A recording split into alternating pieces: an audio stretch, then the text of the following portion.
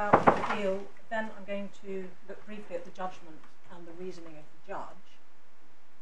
Then I'm going to look at why we say the judge was correct in the context of this appeal, and that he was correct by reference to principles that are well established and not controversial, and also not derived from Campbell.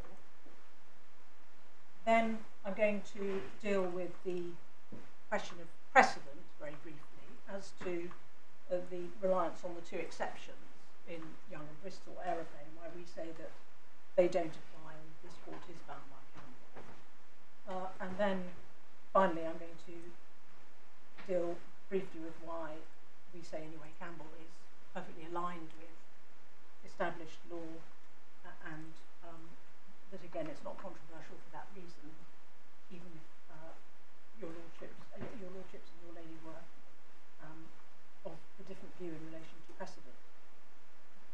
So, some introductory observations first.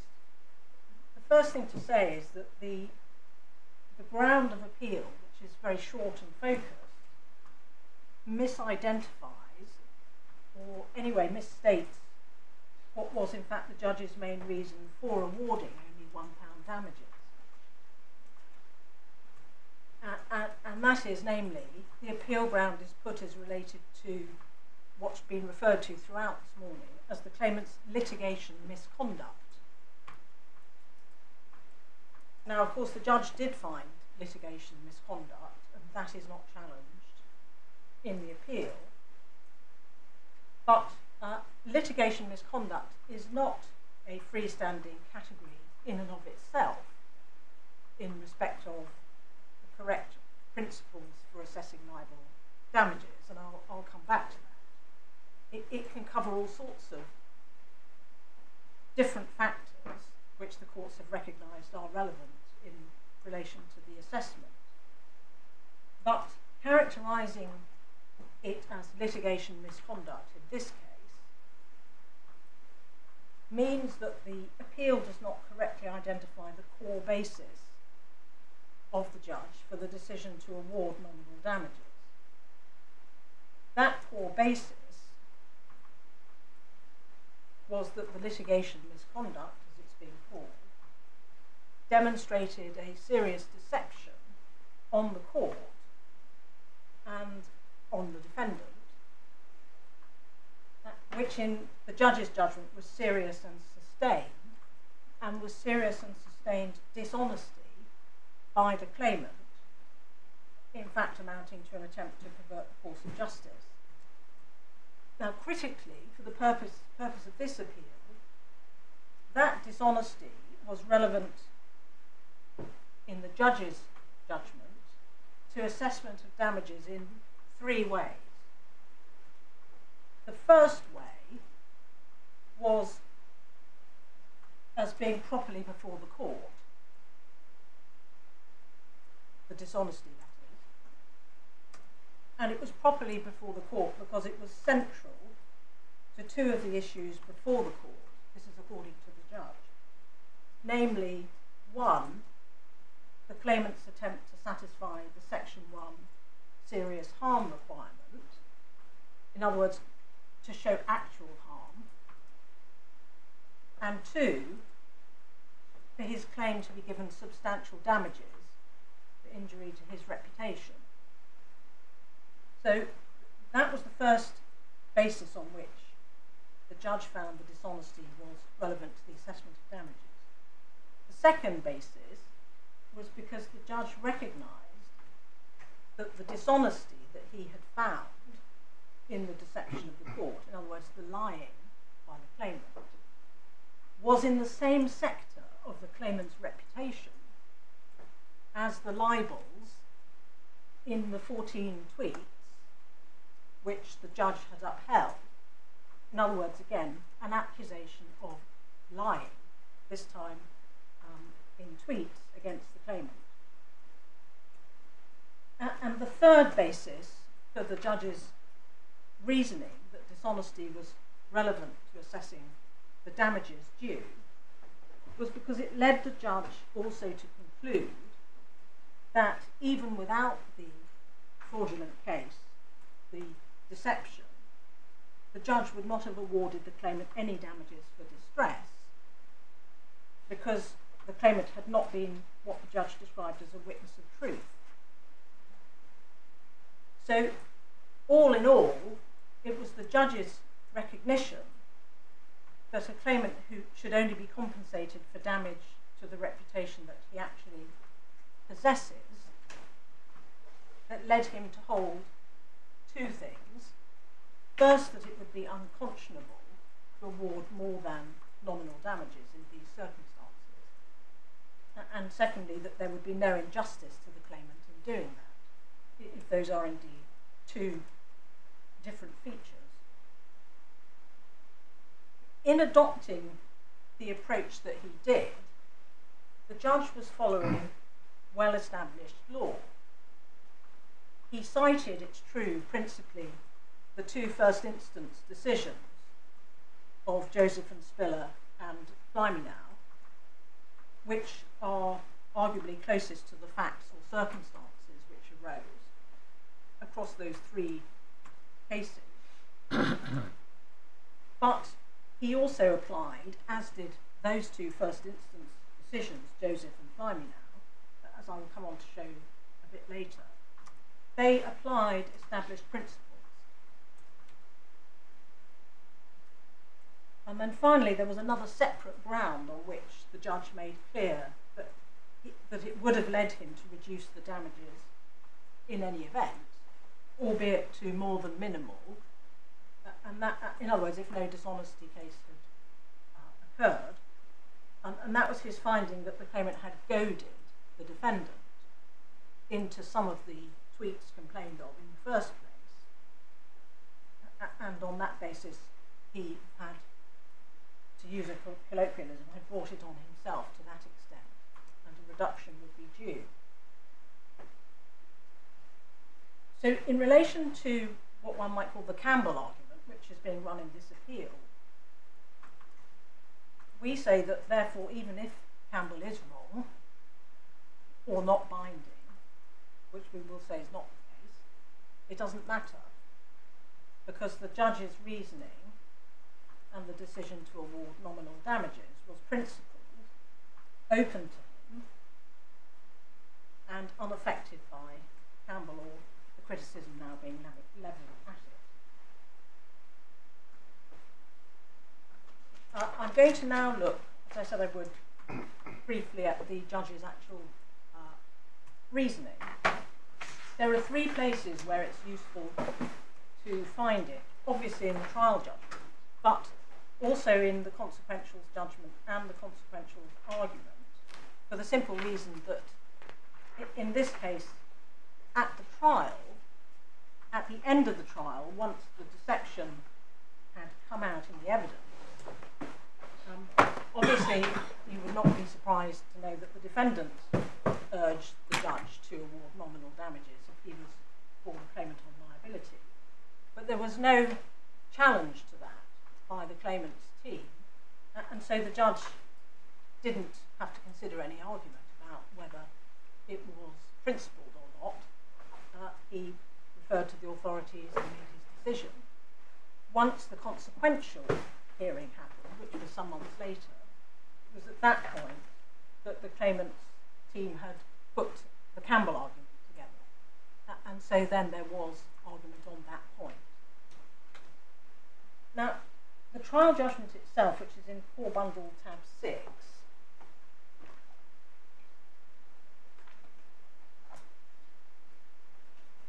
the place to start, and I know I'll do this briefly because I know that you've been taken to some of this already this morning, is paragraph 142, which is at page 84.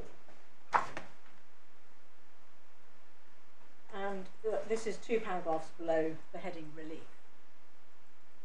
142 is the paragraph where the judge refers to the general approach to the assessment of damages in defamation cases, and he refers to, by Lord Justice Warby's statements in Monroe and Hopkins. In particular, the part of the judgments in Monroe and Hopkins which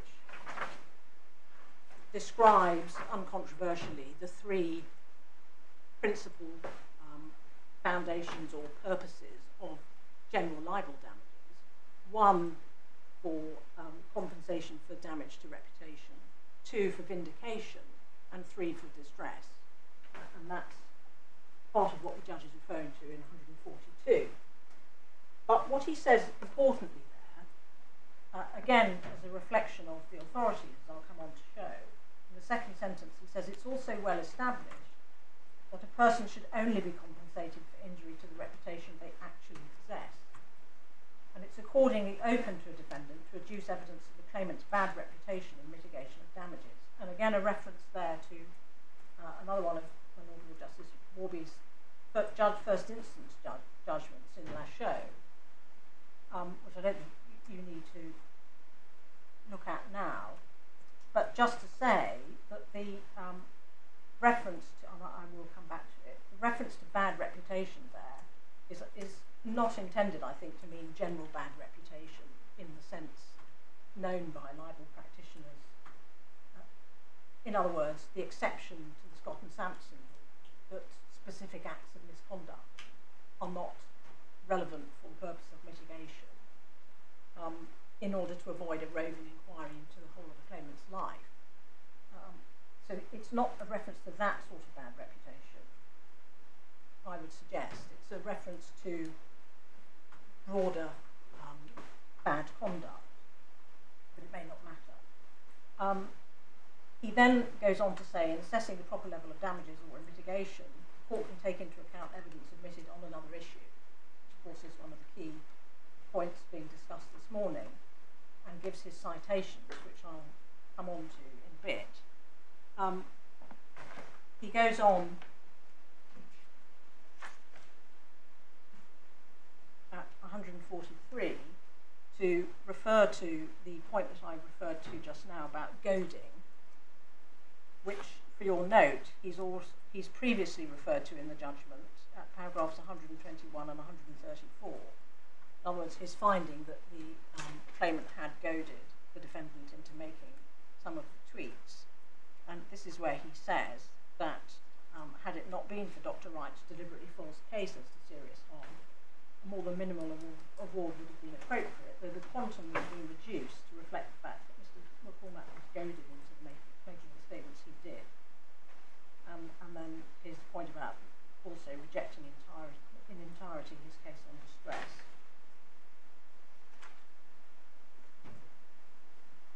If one pauses there, it does appear to be clear from that paragraph that had it not been for the dishonest conduct in the context of the trial process, in other words, what he describes as Dr. Wright's deliberately false case as to serious harm, but for that feature, the judge would have awarded substantial damages, more than minimal, reduced to reflect the fact of goading and the fact that there wasn't the distress proved. But nevertheless, one doesn't need to speculate how much it would have been, but it would certainly have been a substantial award of damages. So what one then is left with is that he reduced what would otherwise have been a substantial award of damages to £1 to reflect what he found to be the unconscionable feature, as he put it, of this case. Have I understood his reasoning correctly?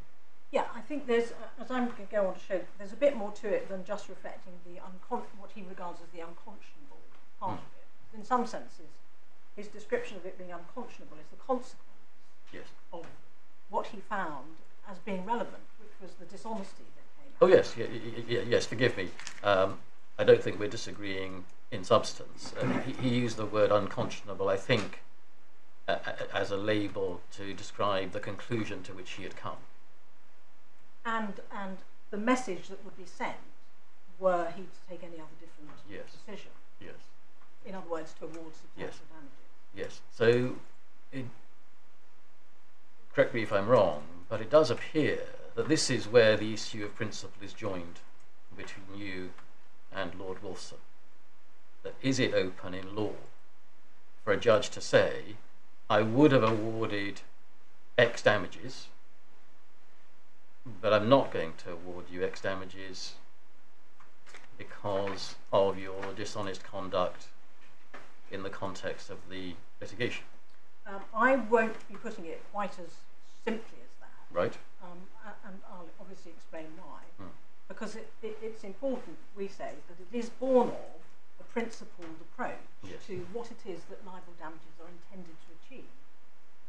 And where we join is, what do you do in a situation such as this one, where dishonesty comes out in the course of a case, and the sting of the libel which has been upheld is also dishonesty. And there's the question then of the nicety, if you like, about how you measure what is relevant for the court, for that process and for that assessment. But as I develop my submissions, I hope you'll see that it's driven by the objective of ensuring that only appropriate vindication or deserving vindication is given. And there's nothing wrong with that approach. Right, thank you. Just picking up a couple of the other parts of the judge's judgment, in 144, which you looked at just before the adjournment, this is, of course, where the judge makes his reference to it being unconscionable. And he there pins his colours to the mast that it's the deliberately false case on serious harm advanced until days before trial that requires more than a mere reduction. He then goes on in 145 and 146 to rely on what happened and was said in the judgments in Joseph and Spiller and Fly Me Now. And in particular, in 145, he cites what my Lord Justice Warby said in Fly Me Now as to acceptable facts that are properly before the court, which logically affect the extent to which the claimant is entitled to vindicate of its reputation through an award of damages. Sorry, that's in 146. And again, our submission is that that was a perfectly correct interpretation by the judge of a correct principle that does not go beyond, in terms of its breadth, what the authorities say can be treated as relevant for the purpose of reducing damages. And I will come to the authorities to explain why I say that. And then in 147, which is the summary paragraph, the judge then explains that he thinks the same principle as in Joseph and Spiller and Fly Me Now applies, and which I take to mean the principle that the false evidence and the disreputable facts that were properly before the court affect the extent to which the claimant is entitled to vindication. And so he then explains in 147 that ultimately there would be no injustice in making the decision that he did to award £1 damages. Now, in the consequentials judgment, which is at tab 8, which, as I say, is the place where the argument about litigation misconduct in Campbell was first addressed. Yes.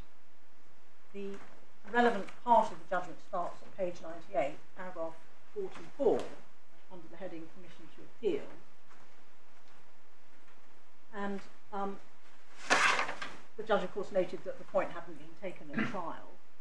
His primary response, or his first reaction, was to say that he was bound by Campbell, as Campbell was being cited, and that the Court of Appeal would be too.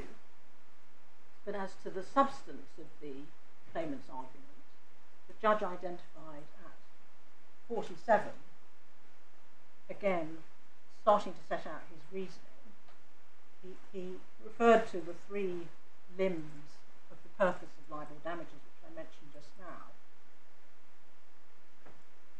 including to act as a vindication of the claimant's reputation. In 48, he referred again to the fact that in relation to distress, he wouldn't have awarded anything. And then he said in 49 48, as to compensation for injury to reputation and vindication of reputation, I found that Mr. McCormack's publications caused serious harm to Dr. Wright's reputation at the time when they were made, but any damages would have been awarded at the date of my judgment. By that time, Dr. Wright had been shown in a public judgment to have advanced a deliberately false case on an essential part of his claim, and to have given deliberately false evidence on oath about it. The question of what award of damages was necessary to vindicate his reputation fell to be assessed on that basis. I found there would be no injustice if he would receive only nominal damages. He then goes on to say he doesn't think that the analogy with the other torts, such as personal injury, in other words, in Bullhack and Summers, was a good one. And he identifies in 49 the distinguishing features between damages in personal injury claims and in libel claims. He says damages in personal injury claims compensate for injury to interests which are unaffected by the dishonesty. The award needed to make good the injury suffered by a claimant with a broken leg is the same whether the claimant has been honest or dishonest. A libel claimant who has been found in a public judgment to have dishonestly advanced a deliberately false claim, on the other hand, may have so injured his own reputation that an award of substantial damages is no longer called for to vindicate it. If one pause there, if you don't mind, if the use of the word may is intended simply to say that this is an example of where that may be appropriate, I can see that. But speaking for myself, I'm just wondering whether it's always the case that dishonesty is relevant to reputation, because if, for example, somebody was accused of being a murderer or of being anti-Semitic, and they're found in the trial to have lied about something else, is it necessarily the case that it's going to mean that they shouldn't get any, that they have no reputation at all to protect? No, not necessarily. I mean, and our position as respondents on this appeal is obviously to defend this judge's decision on these facts. Oh, yes. And the answer, I suppose, to my Lord's rhetorical question there is in relation to this case. Yes. The facts were serious and justified what he did according to the judge, and critically, not without supporting principle or precedent, which is what I'll show. The word unconscionable pops up here and there. I think when the judge gave judgment on liability, he hadn't had Campbell cited to it. No, he hadn't. That's one of the places it appears. But he used the word, and then he used it again here. It's sometimes quite difficult to work out what people mean by unconscionable. Obviously, it means what it means literally, but why? Should it be thought unconscionable to award damages? If otherwise, they would be due. I think it's also, as it happens, a word that Mr. Justice Tugendhat used in the business bill. Did he? Yes, I was trying to find that. But yes, I mean, my response to that is that, in fact, I mean, the use of the word unconscionable is not necessary for this judge's analysis, because the crux of the facts which he is reflecting on and causing him to make this decision are the deliberately false case. As I said just now, I think, to my Lord Justice Singh, the unconscionability is a description, or the unconscionableness is a description, perhaps, of the consequences of letting it lie by giving substantial damages. I don't know exactly why the judge chose, obviously, particular words, but that would seem, in our submission, to be a reasonable analysis of it. Yeah, well, I can't find it in Spiller, but it just seems to me perhaps it may have some significance if he came up with it without anyone citing it, because I haven't seen it in the other cases.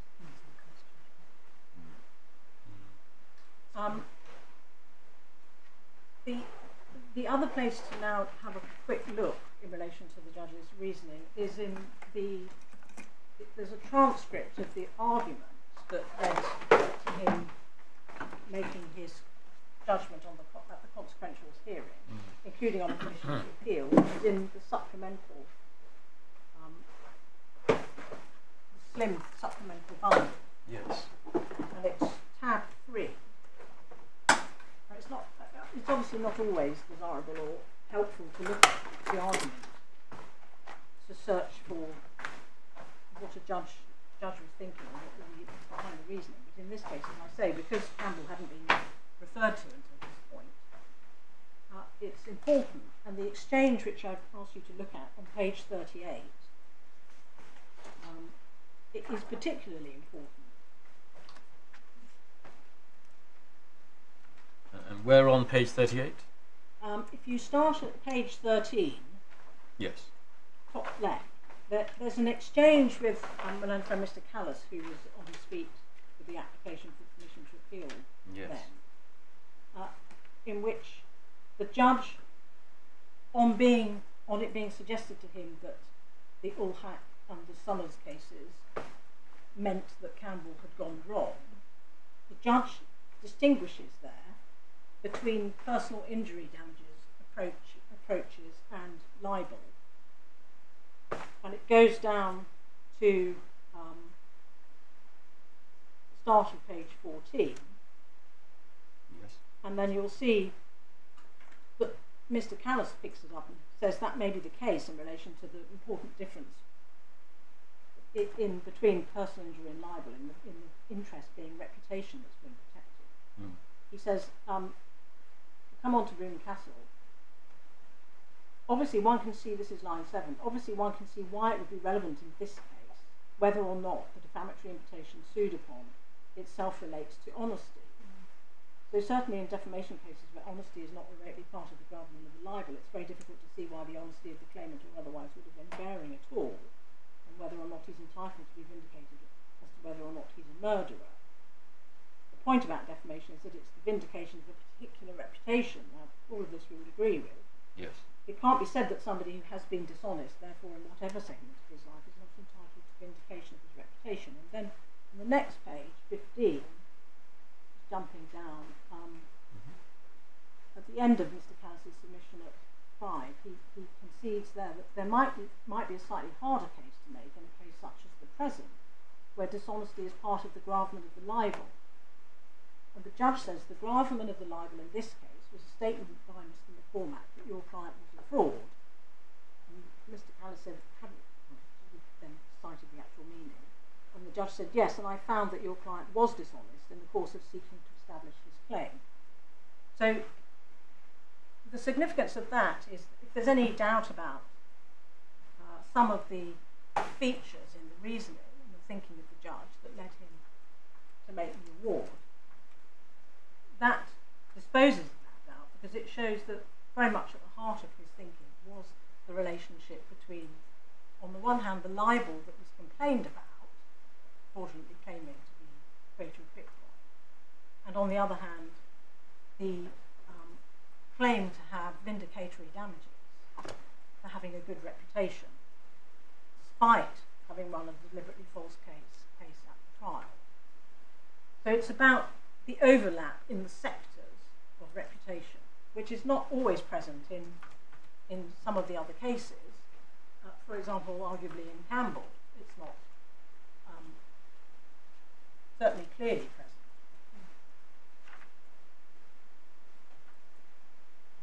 Right. And if I understand it rightly, you're putting this as an instance of, at least as far as the judge's reasoning is concerned, an instance of the rule that you don't get damages for a reputation you don't have. Or deserve. Or deserve, yes, so you put it both ways. Because the passages you've cited so far have, and as we all know, judgments, however damning, don't always get a lot of publicity, don't necessarily actually lead to any particular reputational consequences. But you're no doubt relying on the Waters line of authority, which stuff of reputation. Yes, among other authorities, yes. Yeah. And in particular, the public message that it's intended is contained through that. My lord and you are much more familiar with this area more than I am, but I've read some of the authorities, and I've seen the word sector, and you've used it in your submissions as well. By sector, in this context, do you mean dishonesty, as opposed to, for example, being accused of being a murderer? Yes, I mean in this context, the sector of your reputation which conveys that you're an honest person. Yes, yes. Well, see, I understand that, and I can see the authorities which support that proposition. But speaking for myself, I'm not sure it strikes me immediately as being correct as a matter of principle to say, well, the sector is dishonesty, because, for example, in the criminal context, we're well used to directing juries that somebody can be dishonest for one purpose. That doesn't mean that they're lying in front of you, so that they may have told a lie about whether they did something else when they were at school or at university, or they may have lied because they wanted to avoid telling people they were having a marital affair or something of that sort. But it doesn't mean that they've lied to you about the offence of which they're accused. So in this context, is it right that sector just is as broad as, well, he's lied, and therefore he has no reputation of honesty to defend at all? Well, we would suggest that it is. I mean, these cases are going to be fact sensitive, aren't Yes. they? But we would suggest that you can put it that broadly, and that's what some of the older authorities do. Yes. And actually, we'll see that in Jones and Pollard, it's actually suggested that perhaps the need to talk about clear categories and sectors is a little bit over the top, and it should be more blurred. Right.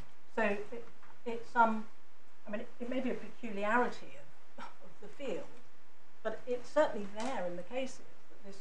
Well, and the other thing just to say about that is that logically, one would expect that in many cases of so-called litigation misconduct, there's going to be an element of dishonesty involved in that, because it's not going to be an example of someone whose misconduct consisted in driving into the precincts of the court and smashing their car against the wall. It's likely to be some sort of perverting the course of justice type situation.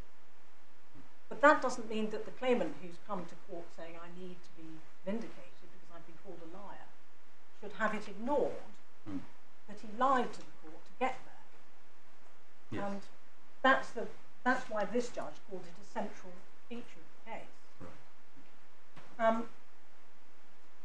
One other thing just to say on that, in case I forget to mention it later on, is that the other important point about this case and the time in which it's happened, and some of the older cases, which is true, many of them are jury cases, is that this case was also in the era of serious harm. So although it's true that there were no substantive defences being fought at the trial, serious harm is a threshold issue. And so the evidence that was before the court was particularly carefully scrutinised for that reason. And we would suggest that setting a bar for such cases, libel cases, where serious harm is required, which don't acknowledge the importance of this, the overlapping sector point when it comes to vindication, will be understating the bar, under-pitching the bar for serious harm, and almost as a matter of policy, underplaying the importance of having to get over that bar. I was going to come next to look at the legal principles that the judge applied in a bit more detail, and why we say he was correct. We suggest that the judge's decision to award £1 damages was based on his understanding of three key well-established principles in this field, none of which are challenged on this appeal. The first, and I've already touched on some of this, the first is the function of libel damages to provide appropriate vindication of the claimant's reputation. And this was described by my Lord Justice Warby in the Permission to Appeal Reasons as a guiding principle unique to libel, paragraph 7. The second is that any relevant facts which are properly before the trial judge may go to reduce damages, because logically, disreputable facts showing the claimant in, we would suggest, a bad light, affect the extent to which the claimant is entitled to vindication through a damages award. And this is obviously necessarily where the claimant has succeeded on liability. And again, my Lord Justice Warby described that in paragraph 7 of his reasons for this appeal as the established rule. And I think the phrase disreputable facts actually came initially from the Flyme now judgment as well. Self-citation is a terrible Yes.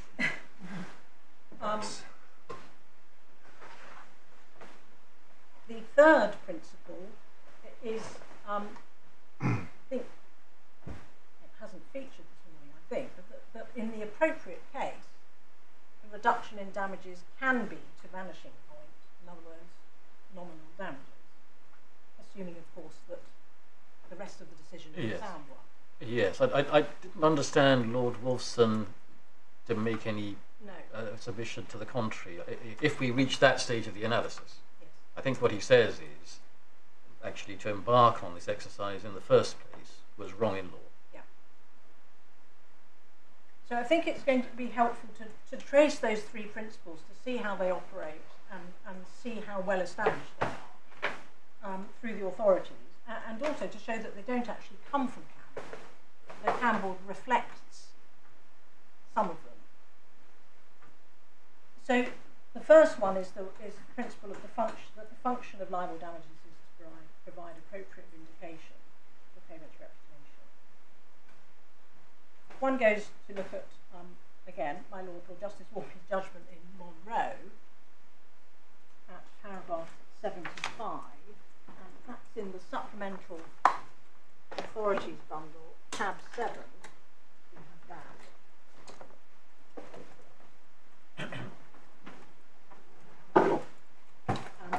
Monroe and Hopkins was a trial about spat on Twitter, and the section I'm taking you to is the section dealing with the remedies the claimant succeeded.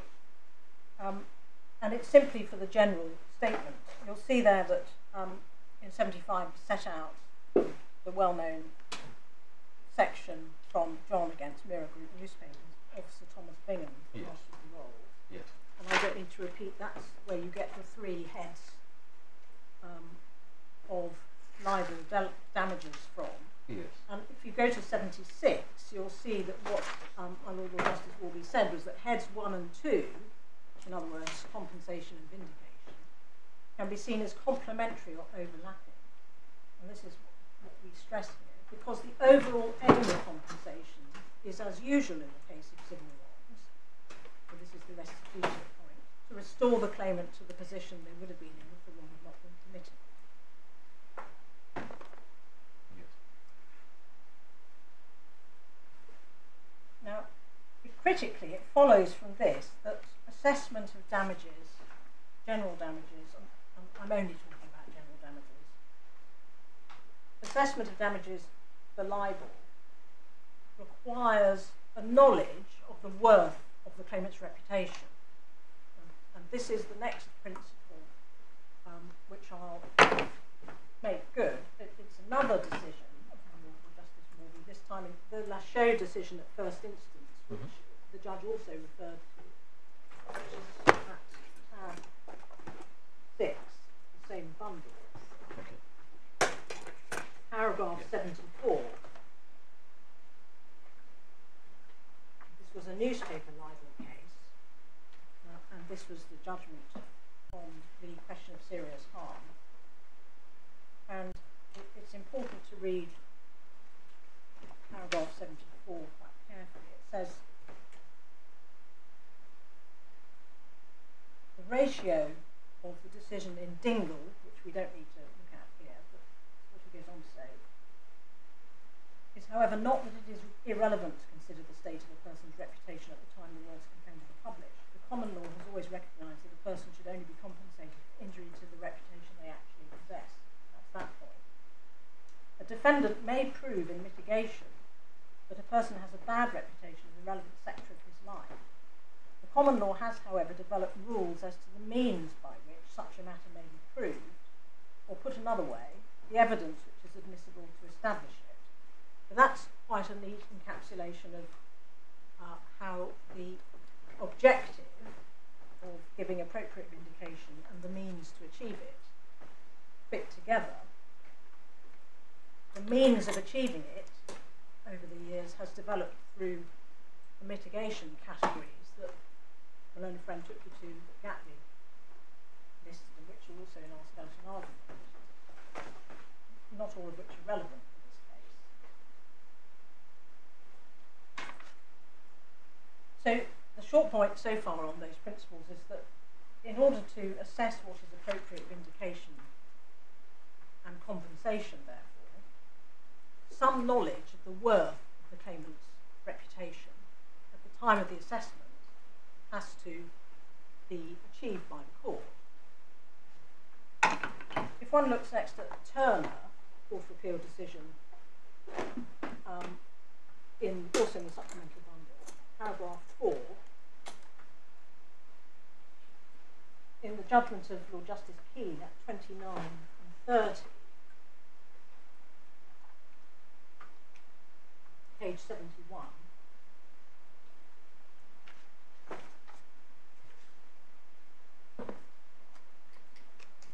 you'll see this is quite a helpful passage under the heading at page 71 at a matters of legal principle. And although this case was about the Burstein principle, about directly relevant background context for mitigation, it does contain some general observations and followings in relation to the general approach to damages. And he sets out the relevant part of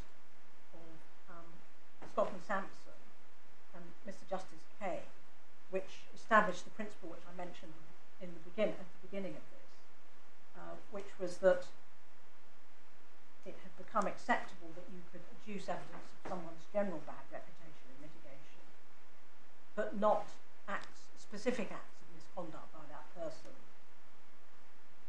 save in certain particular situations, and that the reason for that was effectively what we would now call case management, because if you were to allow the specific acts of misconduct to be investigated at the trial, it could lead to a roving inquiry without any sort of control. Bear in mind this was jury times.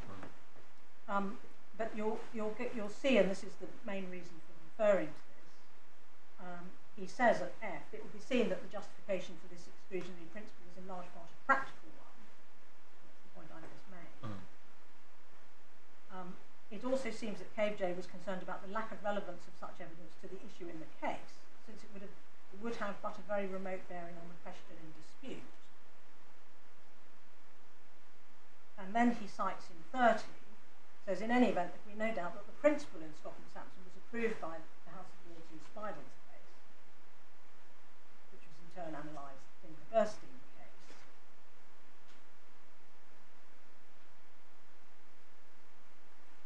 And then, if one goes over to page 73, there's further citation from Scott and Sampson at the top, which concludes in relation to mitigation by saying, seeing that the law does not permit a defendant in mitigation of damages to adduce evidence which tends to justification, it must permit him to adduce the self-same evidence which, when pleaded in partial justification, is the Pamplin point. If it were not so, and this is the point I'm stressing, the plaintiff would recover damages for a character which he did not possess or deserve, and this law will not permit. And then he says at B, one notes that final reference to preventing a plaintiff from recovering damages for a character which he did not deserve.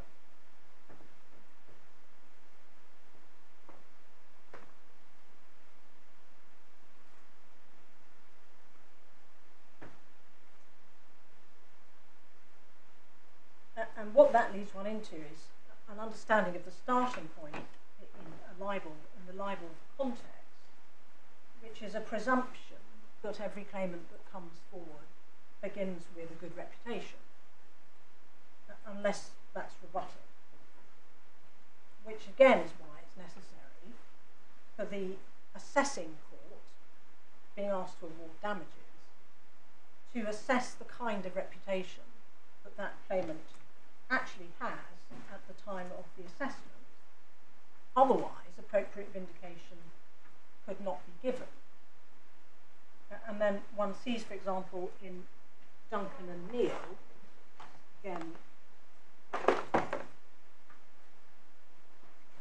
to make good the point, so it's the main authorities bundle, paragraph 13.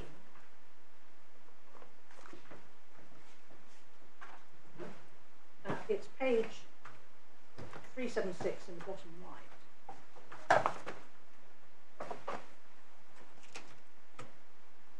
And actually it starts on the previous page at the bottom with the heading, the reputation of the claimant. And this is again part of the analysis of the mitigating factors. And it says at 25.21, as a matter of common sense, it's relevant to consider the reputation which the claimant had before the publication took place, and then a footnote. And then the footnote says, since the good reputation of the claimant is presumed, there is no need for the claimant to assert and prove that they have a good reputation. So that's another established principle. Similarly, in the important decision of Pamphlet, which is tab 2 of the supplementary one, I'm sorry.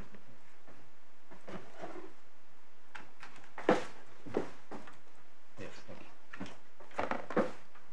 If you turn to page, the internal page number is 124, so page 19 at the bottom right. Yes. I should just say this is, Chamberlain is a case again in the jury era where the plaintiff was awarded half a P in damages on the back of a jury trial, and it's famously the case which established the entitlement to partially justify on the defendant's part as a way of reducing the damages. But it isn't limited to that one feature. So if one looks at the judgment of Lord Justice Oliver at page 124, F,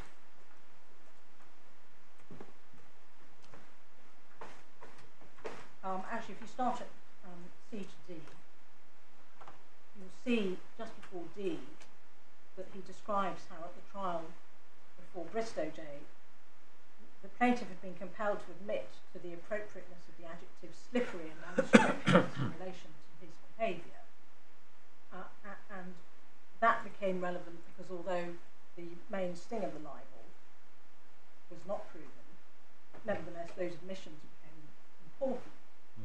And goes on to say the jury, although they rejected the pleas of fair comment and justification as regards this particular description, had to consider and quantify the loss of reputation suffered as a result. This was a man who had achieved and deliberately achieved the widest notoriety as the inventor of a thoroughly disreputable scheme for avoiding payment in relation to parking tickets, for which he was responsible. And then down between E and F, it said the jury were entitled to ask themselves the question whether, even assuming that the word spiv, which was part of what was complained about, may not have been wholly apposite, its use could be said to have caused any real damage to the reputation of a man who, by his openly avowed actions, had forfeited any right to be regarded as of good general reputation. For my part, I found the verdict one which, given this background, the jury could quite probably reach for a man who openly and avowedly behaved like a rascal suffered little further damage to his already sullied reputation by being categorised as a rascal of a slightly different type. And we would suggest that that's a prime example of this overlapping of the sectors. Another way of putting these principles is disavowal of obtaining vindication on a false basis, which is sometimes how it's put, and I don't think I'm going to take you to it, but in Mr. Justice Nicklin's more recent case of Bukova against Associated Newspapers at tab 9, paragraph 29, sub 6, he states that principle there. One of the purposes of litigation is to avoid vindication on a false basis. Also referred to by the judge, as it happens in this case at paragraph 142 of his trial document. It's also relevant to bear in mind that the human rights obligation in respect of balancing articles 8 and 10 here, because obviously any award to the claimant needs to be no more than necessary, to use a shorthand, to give appropriate vindication. And again, this is something that was addressed by Mr. Justice Nicklin in the Riley case at the same bundle at tab 10, which I suppose is giving this a slightly more modern twist than some of the approaches in the older cases. It's paragraph 135 on page 275. Sorry, it's page 276. And he's actually, in the long paragraph 135, setting out the summary of my Lord Justice Warby from the Barron and Vines case, a summary of the approach to be taken to awarding damages and assessing damages. And at the last of the subparagraph set out, 8, on page 276, says any award needs to be no more than is justified by the legitimate aim of protecting reputation, necessary in a democratic society, in pursuit of that aim in proportion to that needed. And says this limit is nowadays statutory via the Human Rights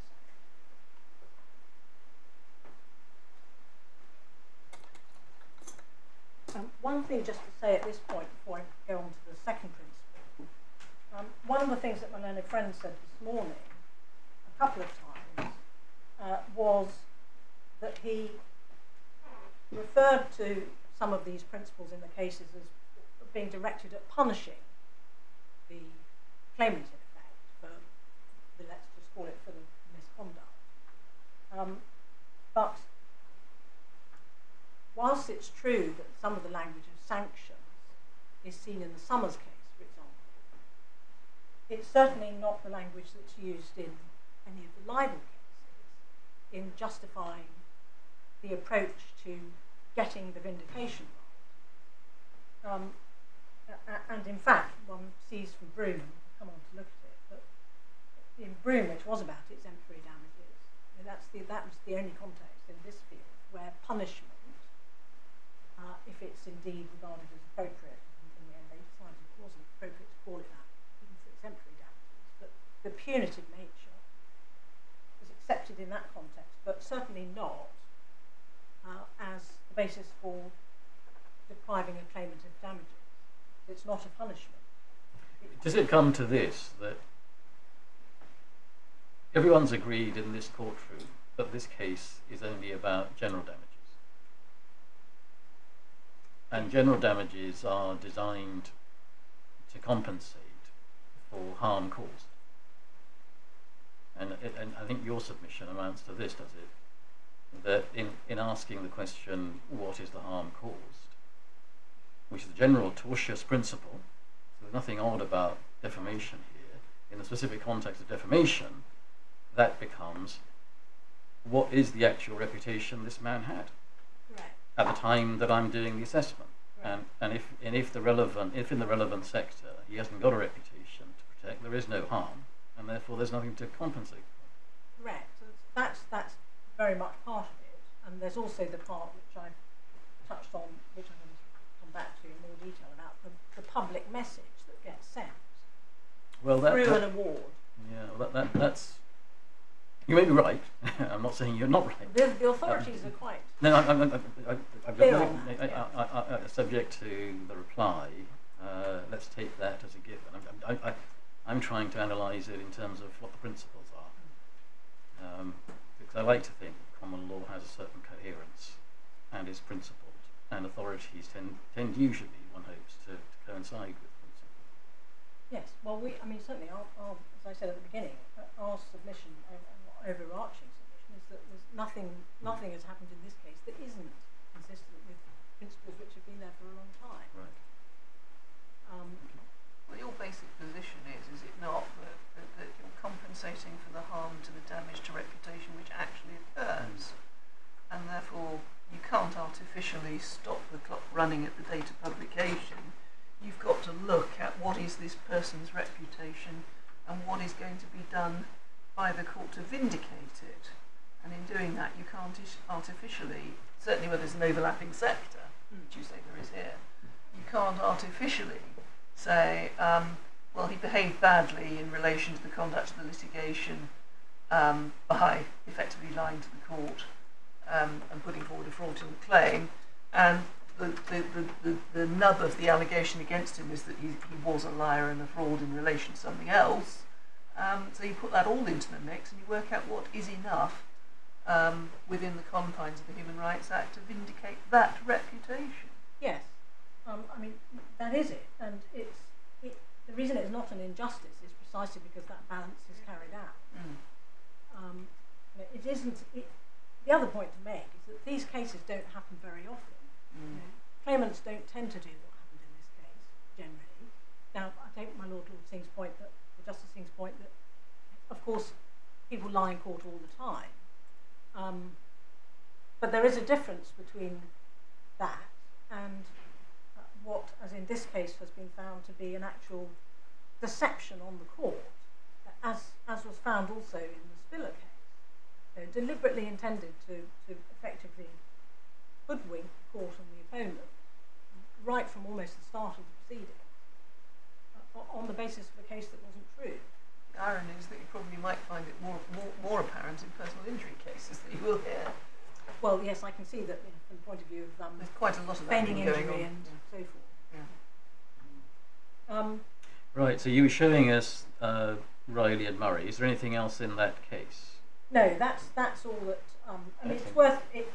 It's a collation of important principles, so it's a useful resource. But yes, I wanted to just mention one other point on this last point about correctly assessing the state of the reputation of the claimant.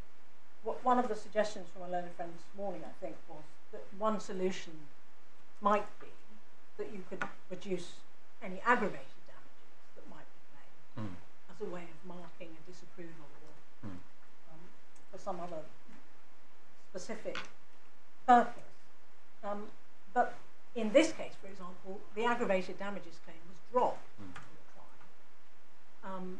And although individual claimants usually do plead aggravated damages pleas, in effect, all that an aggravated damages plea usually is a bid for higher damages because of the extent of the hurt that's been felt as a result of the libel. So it wouldn't deal with the, if you like, the justice of the situation of the overlapping sector, but you just reduced aggravated damages. Because you'd still be saying, oh, but okay, here's your large general damages, even though you lied to this court. So the second principle, which I said I wanted to delve into a little bit more, is the one which my Lord Justice Warby described as the established rule, which is that any relevant facts which are properly before the court or emerge before the trial judge may go to reduce damages. And as I said a little while ago, logic, that is very often likely to be evidence of acts of misconduct, hence its relevance to mitigation. The best place to start for this is in Pamphlet, which is in the Supplemental Authorities Bundle at tab 2, we went to briefly just now.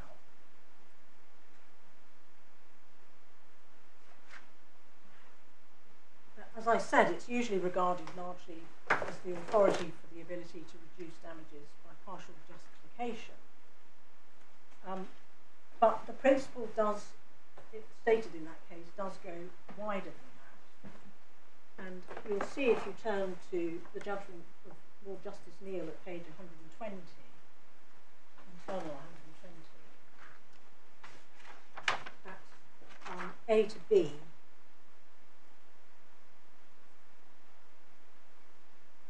So he's just been talking about evidence.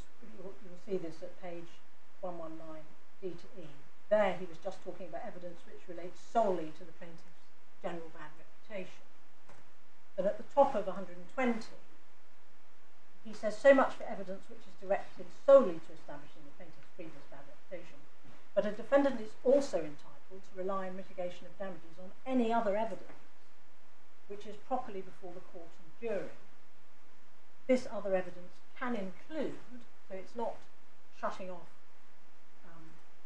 other examples, evidence which has been primarily directed to, for example, a clear justification or fair comment.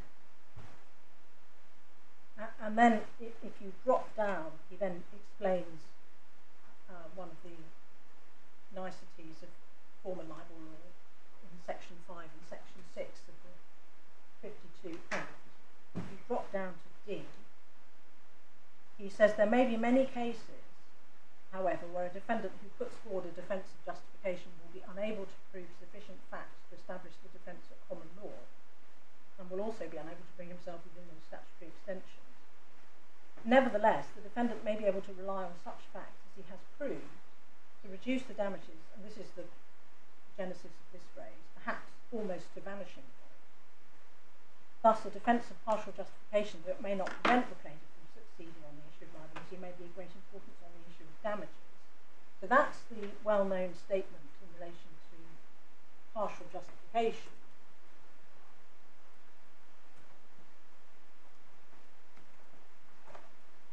Now, if you turn to Jones and Pollard, which is tab 11 of the same bundle, another Court of Appeal decision. I think Lord Justice Warby was in as counsel for the defendant. This case is quite important because it's referred to, as you'll see when we come on to Campbell, it's referred to in Campbell as being the source of the statements of general principle which Campbell then sets out. Page 251.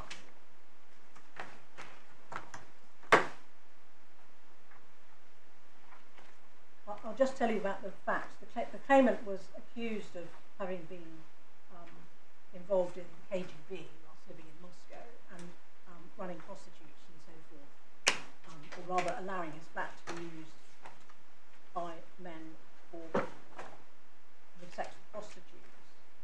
And it's another example of a case where there was an attempt at justification, not all of which succeeded. And I think it's important just to pick up some of the detail of what was an issue in that case. So if you go to page 239, the second half of that page sets out the natural and ordinary meanings which the plaintiff had relied on in his statement of claim. That the plaintiff was a pimp, he was party to blackmail a foreign businessman. His motivation for the above is that he receives favourable treatment from the KGB and free sex from the prostitutes. And then at the bottom of that page it says the only substantive defence was one of justification, for which the defendant sought to justify the following meanings. And then there are three of them, A, B, C. And he says, I shall refer to these in future as justification A, B, and C respectively.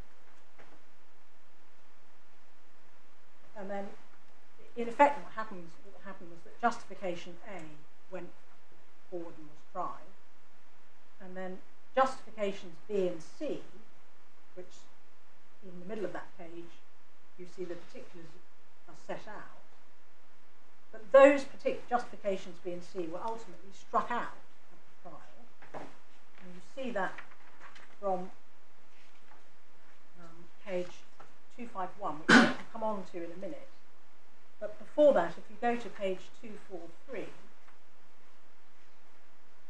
and I should say this is in the judgment of Lord Justice Hurst, who was one of the defamation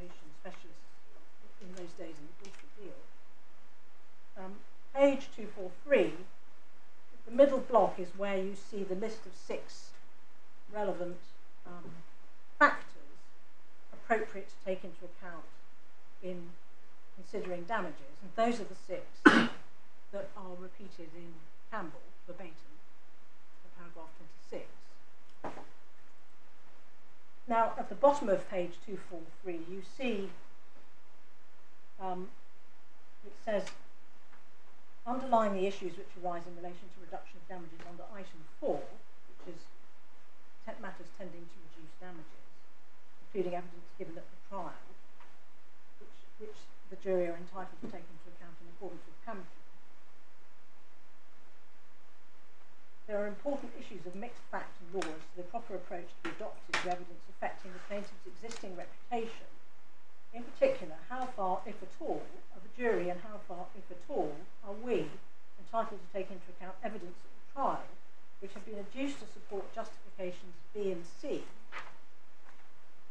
seeing that those 2 pleas were subsequently ruled out by the judge.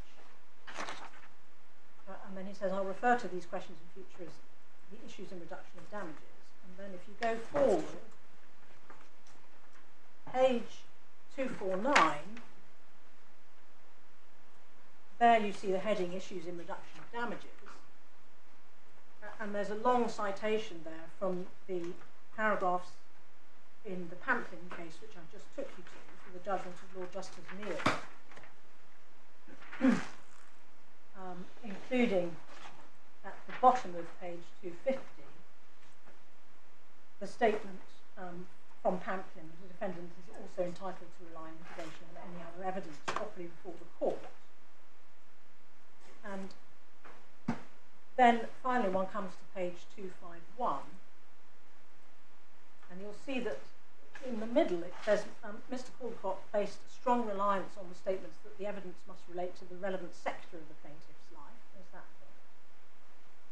And then he says, drop down a couple of lines, but in my, and this is the point I touched on a little earlier, in my judgment the court should not be too astute to draw too precise boundaries between various sectors of the plaintiff's life, particularly where there is some linkage, albeit perhaps indirect, between the matters relied upon in reduction of damages and the sector of the plaintiff's life primarily under consideration.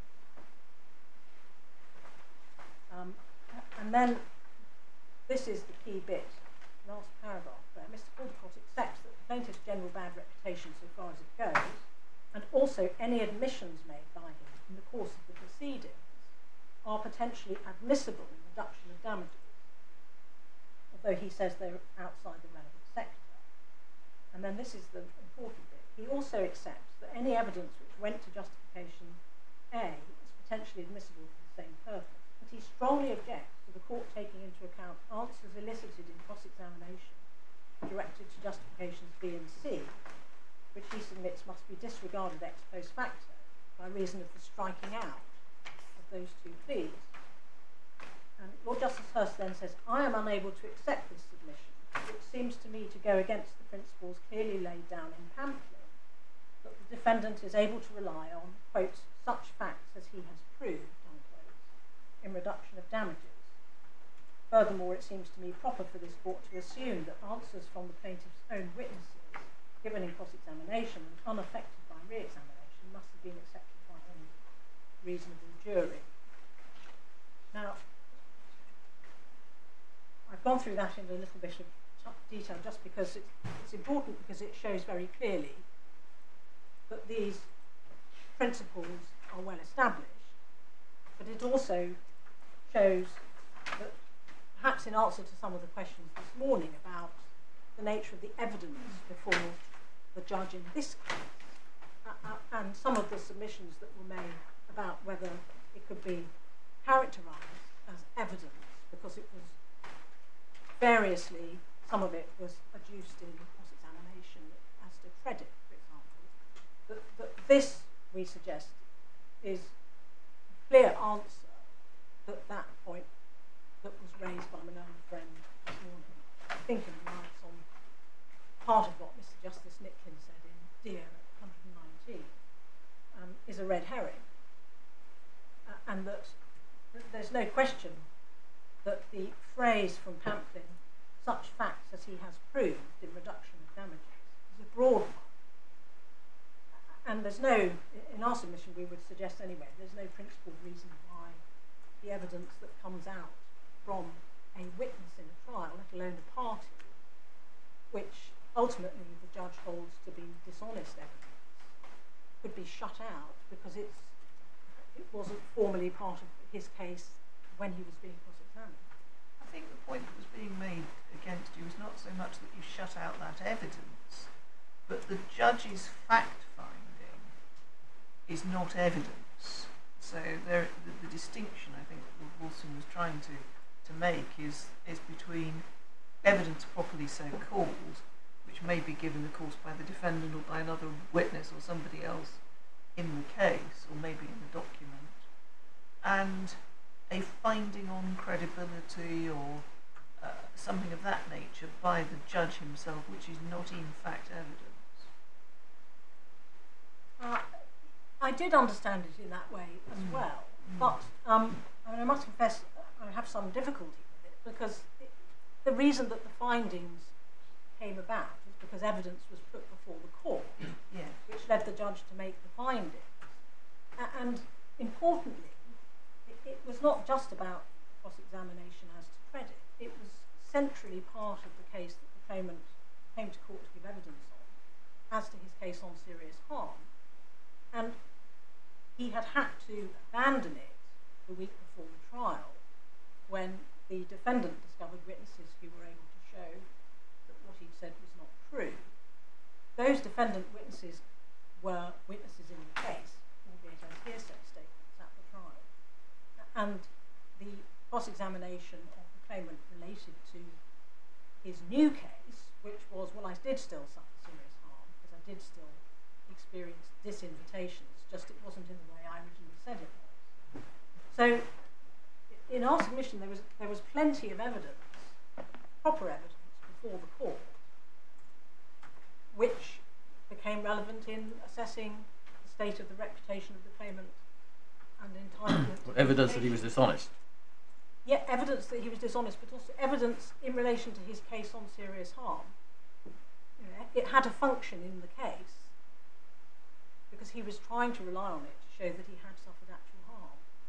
With the passages of the judge's judgment where he makes this clear, in the trial judgment 59 to 61 and 63 to 69, I don't think we need to look at them now, but the judge is quite careful in explaining the chronology of how the new case came about and the fact that the claimant nevertheless at trial persisted in an adapted version of the case.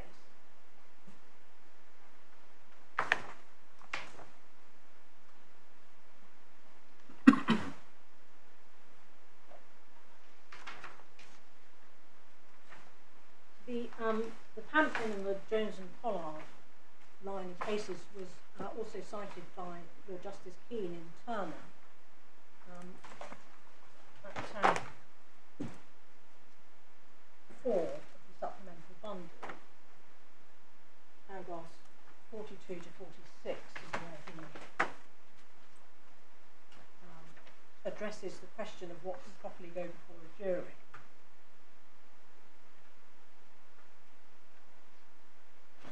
And he says just ahead of that, actually, sorry, 43, he cites Pamplin, and then in 45 he says Pamplin was followed in another Court of Appeal decision, Jones and Pollard, and it was held by this court in that case that the jury had been entitled to take into account when assessing damages the evidence put before them concerning the particulars of justification eventually struck out, so long as the evidence related to the relevant sector of the plaintiff's life. He does then say at 46, it's of course important to recognise such evidence as restricted to that which can properly go before a jury in support of a plea of justification of their comment, which is the point picked up by Mr. Justice Nicklin in the Deere case, paragraph 118, where he questions respectfully the narrowing by Lord Justice Keane in that paragraph of a statement which it's clear from pamphlet is not limited to justification and fair comment, as I've just shown you, and through the Jones and Pollard analysis of it.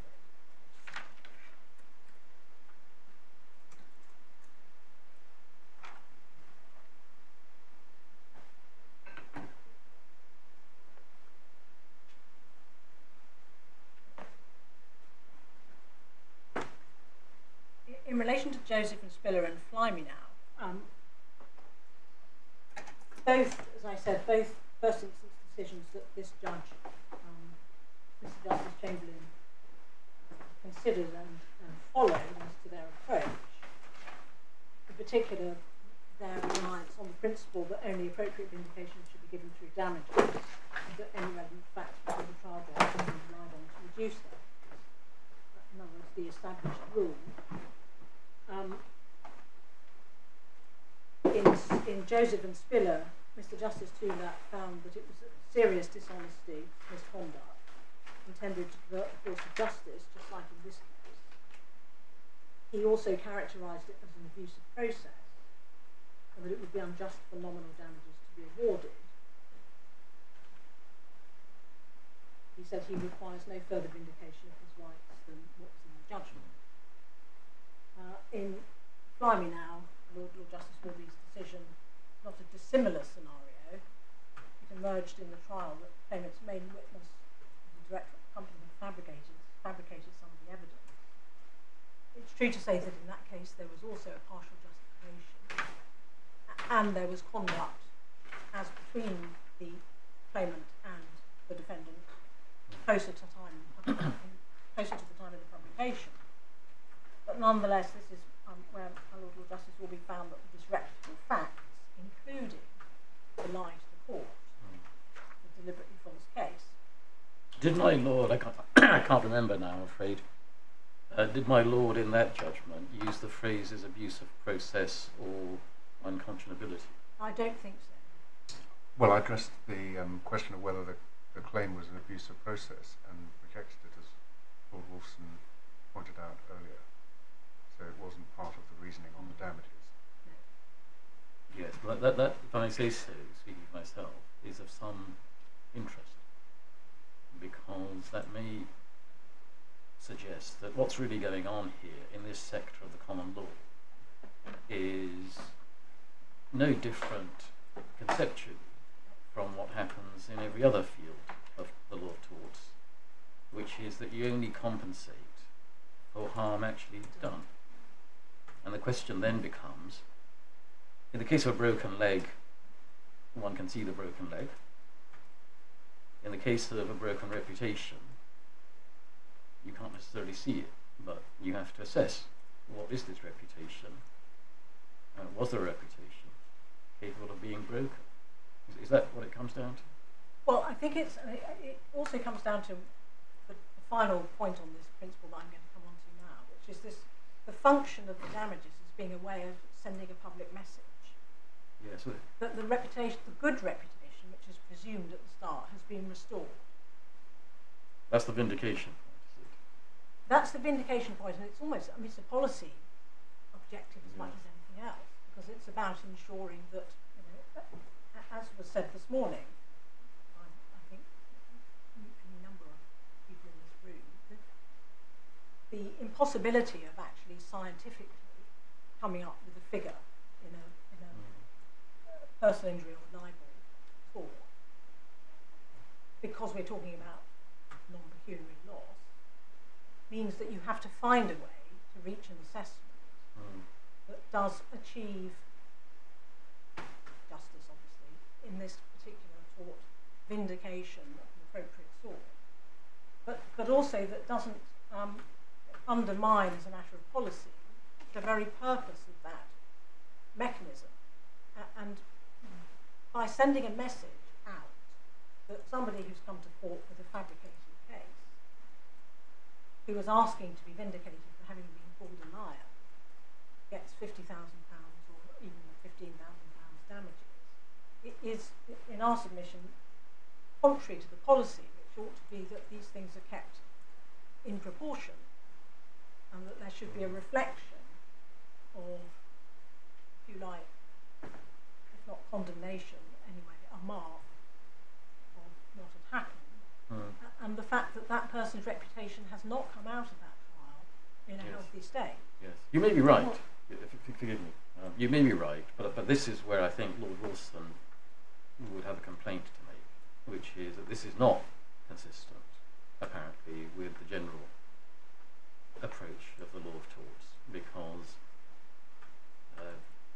it's sort of predicated on the assumption that there is some damage, there is some harm caused, which would otherwise be compensated for, but because you're a very bad person, we're not going to compensate you for it. Well, except we wouldn't characterise it as being because you're a very bad person. Right. It's because you've asked for a message to be sent that you're of good character in relation to the libel you've complained about, and the way we're going to say that you are a good character because the libel is upheld is we're going to send a message, the court is going to send a message of a certain amount of damages. What that doesn't do is allow for the fact that that person's reputation has not come out of the trial restored or good. Well, that might be described as a Pyrrhic victory in the sense that it's the opposite. Yeah. Insofar as it's saying the same thing as you didn't have a reputation, therefore there is no harm, and therefore there's no right to compensation. I perfectly understand that. But insofar as it's a distinct point from that, that may be supported by authority, but I have more difficulty in following it. Can I try this? Because I was interested in the what you said about sending out a public message that the good reputation that you start with has been restored. Just as in a personal injury case, you would reduce the general damages to the extent that somebody is responsible for part of the injury, contributing negligence, that kind. So in a case where the claimant himself or herself is to a measure responsible for sullying his own reputation in the course of the trial, could one not say that that is a principled basis for drawing an analogy and saying, well, you're not in a position, court, to restore a good reputation because the claimant himself has materially contributed to that reputation becoming sullied, and it can never go back to where it was, and that has to be reflected in some way in reducing the amount of compensation that vindicates the reputation. Well, I've not put that very elegantly. No, but I think it's a fair way. It captures. I mean, and I do think a lot of this is about policy, and it does capture that. But the other, if you like, the other side of the coin is that if my Lord Justice Singh is right that there isn't this, let's call it a unique approach or principle in libel that puts the importance of vindication in the centre in this way and allows it to have this impact in a case where you've otherwise succeeded. It does seem to be a bit of a green light for any libel claimants to come to court and lie and always be able to say, but I've won my libel case, and it doesn't matter that I stitched everybody up and I got it on the back of the lie, because, I'll be penalising costs. You might be sent to prison. I've sent people to prison for lying to the court. Quite, but as your lordship pointed out before, I mean, it happens a lot, and what's unusual about this case is it happened actually in the trial itself and was found out initially by the defendant's side doing some digging. But nevertheless, the point is that if your lordship is right, it would suggest that a libel claimant would find it difficult to ever lose out on an award of substantial damages, whatever he or she did in the course of reversing the course of justice, because of what you're suggesting could be an unprincipled discipline. Forgive me if I first of all, I have no concluded views whatsoever on any part of this case. But secondly, that wasn't actually the point I was putting. I entirely understand the force of the point that if by lying to the court you have demonstrated that you have no reputation in the relevant sector, therefore there is no harm, therefore there is nothing to be compensated for. All of that I understand. So you wouldn't be in the scenario you're painting. You wouldn't get damages, actually. Yes, well, I mean, I completely take on board that, and I think it's a fair way of putting it. But it seems to amount to the same scenario in the end, which is that it's an attempt to ensure that a message is not sent out about the state of somebody's reputation on a false basis. Yes. Well, I'm grateful to you, Miss Evans. I'm conscious that I've probably distracted you from the course you would otherwise have taken. No, and there's obviously, we have to keep an eye on the clock as well. No, I'm actually just about to come on to dealing with this question about the public message, but I mean, I can do that quite shortly. Right.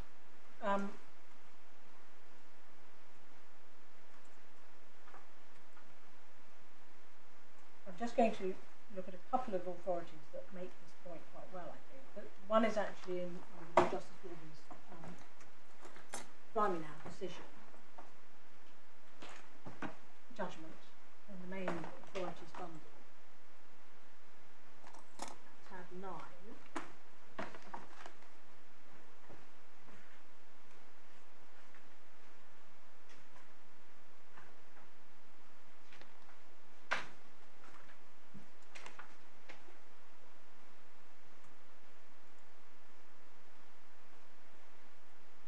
It's paragraph 128 on page 294.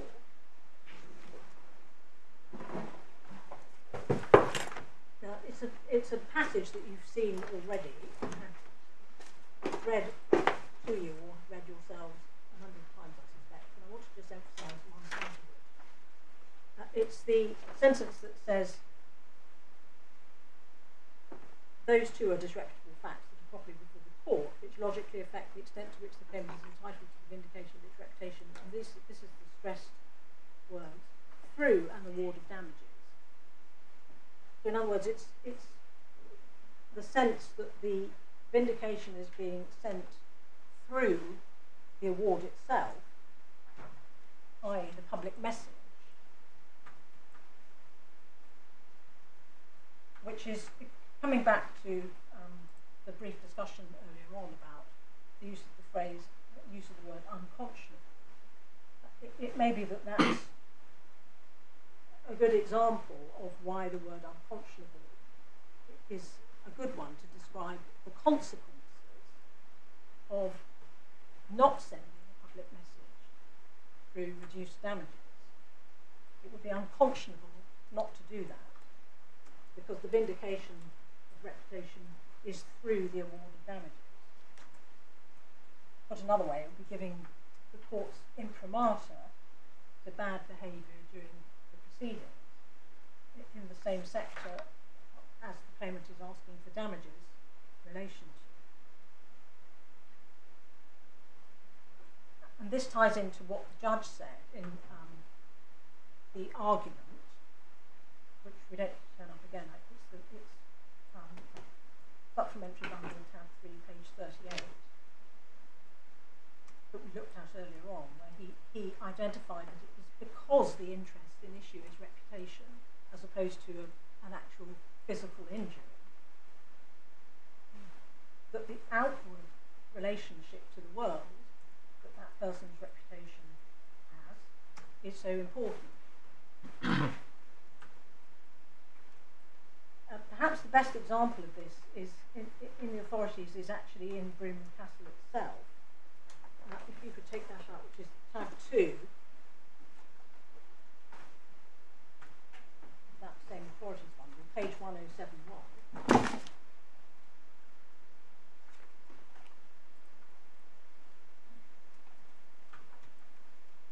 This is in the familiar section that you've already seen about the subjective element in damages. Yes. And it's the quote from the Uren and John Fairfax Australian case in the middle of the page, just before D. And the quote from the Uren case was that it says, "It seems to me that properly speaking, a man defamed does not get compensation for his damaged reputation. He gets damages because he was injured in his reputation. That is simply because he was publicly defamed. For this reason, compensation by damages operates in two ways: as a vindication of the plaintiff to the public, and as consolation to him for a wrong done.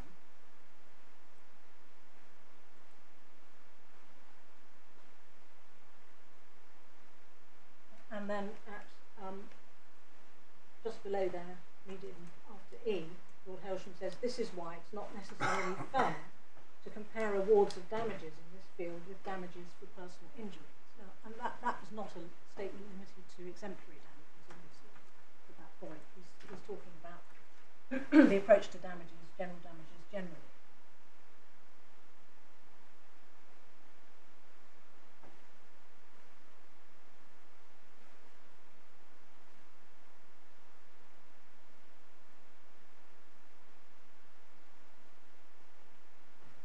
And then we see in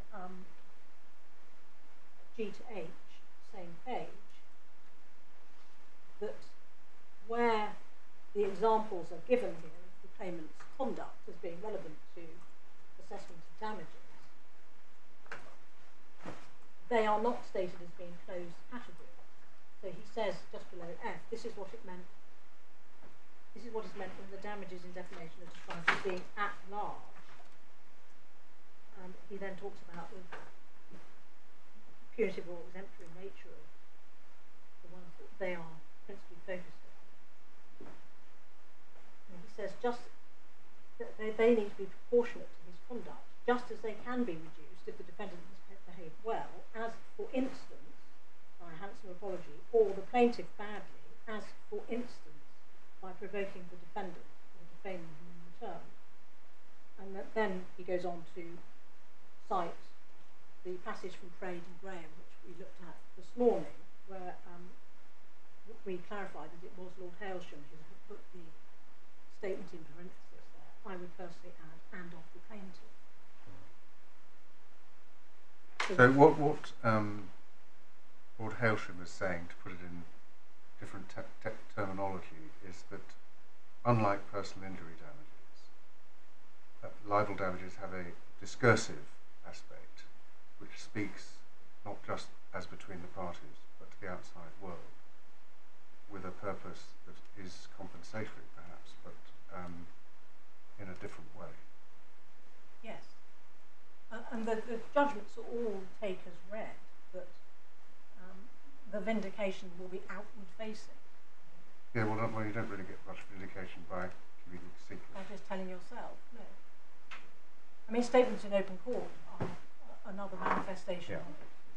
The purpose is the same, it's to get out the message. But that's not necessarily inconsistent with the general principle of compensation. No. It's just a peculiar feature of what damages in this field are trying to achieve. The means in this field are slightly peculiar, and they're certainly extremely fact sensitive. There's no question. And are there other areas of law that you could identify in which similar considerations would apply? And Lord Wolfson mentioned privacy. Well, I mean, in some senses, any of the publication torts Yes. Would be amenable to. Well, not necessarily. I mean, harassment is all about what happened to you rather than what other people thought about you. Well, I mean, it could be a harassment by publication. Yes, well, harassment by publication, but the impact of harassment by publication is causing alarm, distress, being harassed, not having other people shun or avoid you. Yeah. Okay. But certainly, I mean, the purpose of damages for harassment are quite different in the sense that it's not a vindicatory. No. And whether damages for misuse of private information are vindicatory is not an area we need to go into. No, luckily that's not. Right. Anything else in Broome? Yes, I would like to take you just to two more citations in Broome while we're in it. On 1072, next page, you'll see right at the bottom of G to H, there's another citation from Ehrenberg. Yes. Which your lordships and you can read for yourselves. It's just another part of how broad the at-large nature is of defamation damages. And you get it similarly on the next page at C, where Lord Hailsham refers to similar ambiguity occurring in actions of defamation. The expressions at large, punitive and so forth, lead to inextricable confusion. But then at G, he says, the expression at large should be used in general to cover all cases where awards of damages may include elements for loss of reputation, injured feelings, and then this is very important, bad or good conduct by either party, not limited or qualified by reference to provocation or any of the examples given on page 1071. And then he says, or punishment, and where in consequence no precise limit can be set in extent. Now, the word punishment there is clearly directed, is it, to the question of exemplary damages? I think it must be. Yes, so why should we necessarily assume that Lord Hailsham, when he refers to bad or good conduct by either party, is referring to general damages? Well, because this whole section is about damages overall, starting on page 1070 under the heading subjective element in damages. And he's analysing the approach generally in order to get to grips with what the correct approach should be for exemplaries. And the phrase at large is clearly intended to be, and is being used throughout, as it was on page 1071. Where he said damages and defamation are described as being at large. So in my submission, that at G is being used in the same way. It's a description of general damages, which is why it also talks about what it covers, such as loss of reputation, injured feelings, and so forth. That's not specific to exemplaries. Right, thank you. Is that Broome then? There's one more reference in Broome, page 1077, just to note, again in Lord Hailsham, where he refers to, again, one of the functions, the features of libel damages, is awarding for loss of reputation, injured feelings, and also outraged morality, which we suggest fits with the sense that this is a public-facing award, sending a message.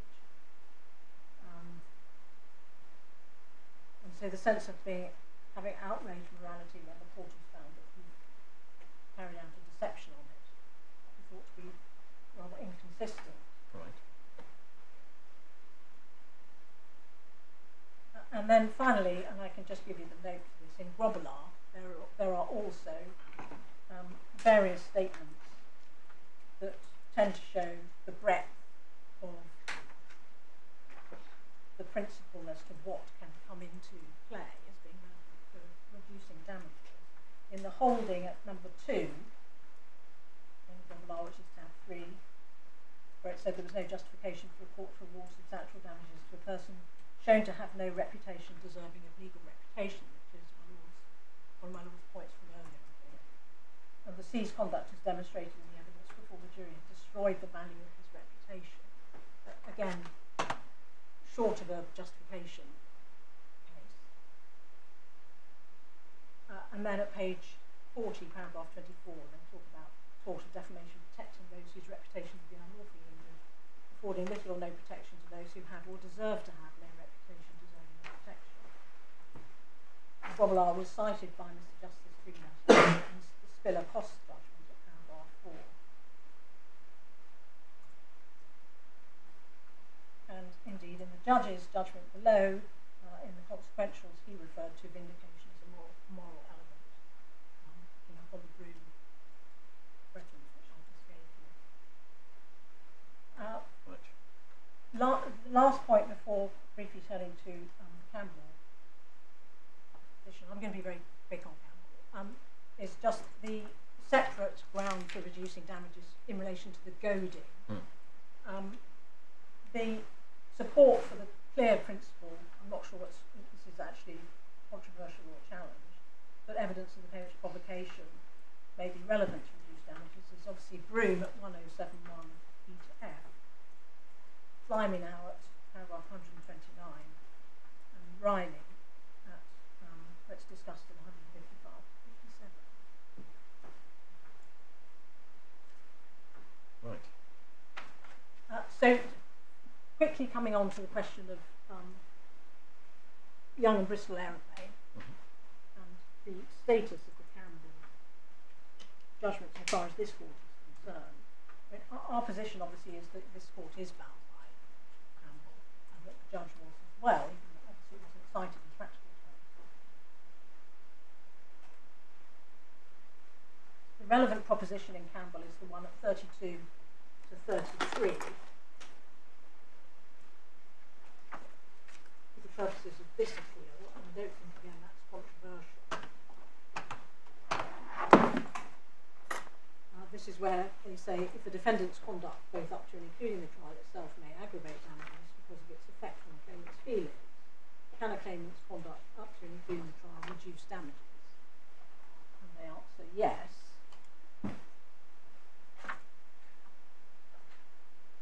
It's clear we suggest that Campbell was following established principles, as I've sought to demonstrate by taking you through some of the authorities, particularly Broome and Castle, and what Lord Hailsham said, which as I suggested at 1071 and 1073 of Broome and Castle, is not limited to the claimant's conduct as per provocation.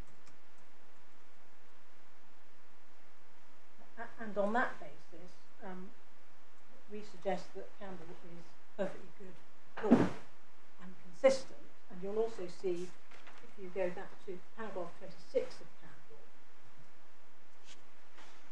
that this is where they refer to Jones and Pollard and the list of the factors governing libel damages, which were first set out in Jones and Pollard, which I took you to, which received the approval of the court there and in this case.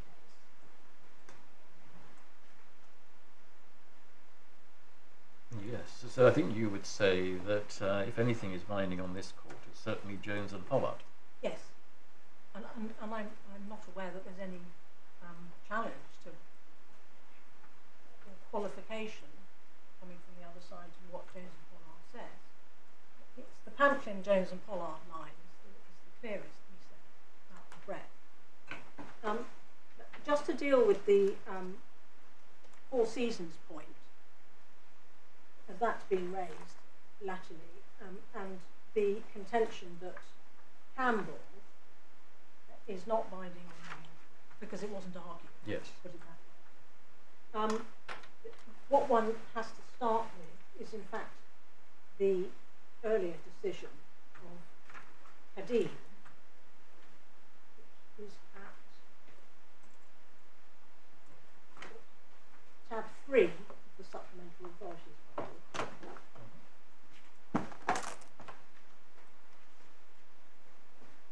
And sorry, which case did you say? It's our Kadim against Brent Housing. It's the main one. Sorry, oh, sorry. It's the joint authorities. Yeah. Sorry, it's my fault. Tab 3. Yeah. And if you go to page 965 of the report, penultimate page, and there's a heading, the rule is to issues assumed without argument. Do you see that? Sorry, which page? It's page 965, top right. Yeah. 134. Yes, thank right. you very much. And the heading is at B. Yeah. I mean, obviously, I'll leave you to read this at your leisure. But the key point about this is that although this recognises that there may be a way around precedent if it's the case that the proposition of law had been assumed by an earlier court and wasn't the subject of argument, which you see in paragraph 33, yeah. It's important to focus on paragraphs 38 and 39, which look at the ambit of the rule and say, like all exceptions to modifications of the strict rule of precedent, this rule must be only applied in the most obvious of cases and limited with great care. And then that condition, the basis of this is that the proposition in question must have been assumed, not have been the subject of decision, that condition will almost always only be fulfilled when the point has not been expressly raised before the court and there has been no argument upon it. And then drop down to B. There may of course be cases, perhaps many cases, where a point has not been the subject of argument, but scrutiny of the judgment indicates that the court's acceptance of the point went beyond mere assumption. Very little is likely to be required to draw that latter conclusion. So we rely on that to say that if you go back to Campbell, the very least that can be said about Campbell is it's not possible to be definitive as to whether the point was fully argued. And I quite take the point that the claimant was in person. But having said that, it also seems to be perfectly conceivable that it was properly argued. And if you start at paragraphs 8 and 9 are where you were taken this morning, 8 is the one that makes it clear it was common ground in relation to aggravated damages. 9, which starts with the words by contrast, which I accept is ambiguous, but it certainly doesn't say that it was common ground in relation to the issue going the other way about damages to be reduced because of the claimant's conduct. If you then factor in the fact that at paragraph 26, which you've seen a few times, the court clearly did consider Jones and Pollard and the list of factors, the consideration behind those factors at 26. And then you look at 30, which makes clear that they think that in that case the greater relevance of the various factors is the question of the evidence being admissible on the authority of Campbell. And then in 32, they raise a rhetorical question. Can a claimant's conduct up to and including the trial reduce damages? And they answer it yes in 32.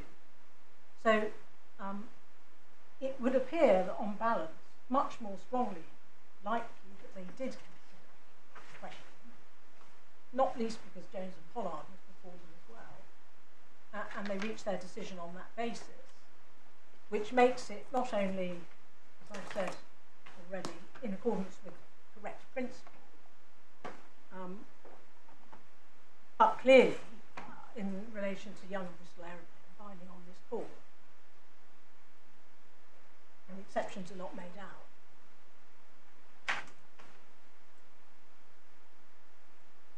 The only thing I'm going to just say finally about Hack and Summers is that it's a very short point. Those are not libel cases, as the law lady is very well aware.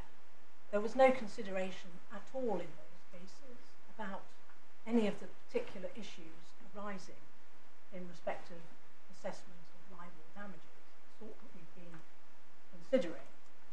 And as one of you said this morning, that's not surprising because they were personal injury cases, and the approach is different.